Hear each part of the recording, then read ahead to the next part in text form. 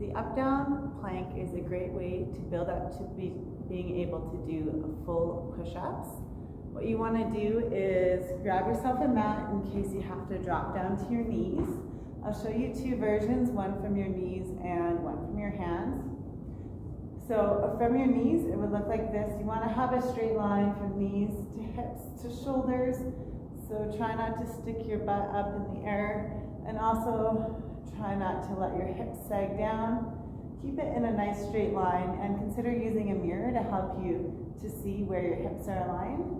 From here, you're just going to drop down onto your elbows and then push back up, alternating which hand you push back up with.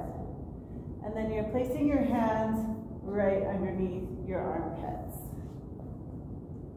Keep your core nice and tight so that you're not tilting your hips back and forth.